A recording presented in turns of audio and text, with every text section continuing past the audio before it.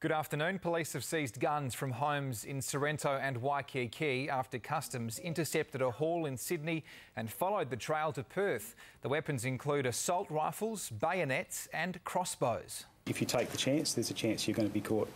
Labor MPs are meeting in Canberra with former Deputy PM Anthony Albanese, confirming he'll contest the leadership.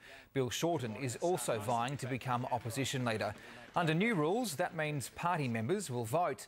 The royal family has announced Prince William is leaving the military after 7 years' service. He'll now move to Kensington Palace in London with Catherine and George and devote his time to charity work.